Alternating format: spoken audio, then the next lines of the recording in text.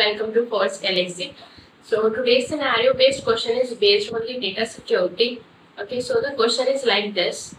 There is one profile and one object is there, let's suppose object A, and a user is there. Okay. Now on the profile, none of the permission is given for this object A, that is neither create, edit, update and delete. Okay, no root permissions are not given on the profile for this object. But still this user is able to create the records. So how this is possible or how we can achieve this? So any guesses? So directly when it comes to creation, deletion, updation of objects, then directly move to object level security. And in this object level security, we have profiles and the permission sets.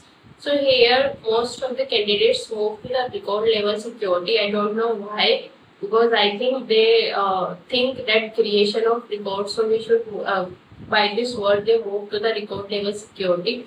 So in the record level security, we are having the access to provide the access of records to another user.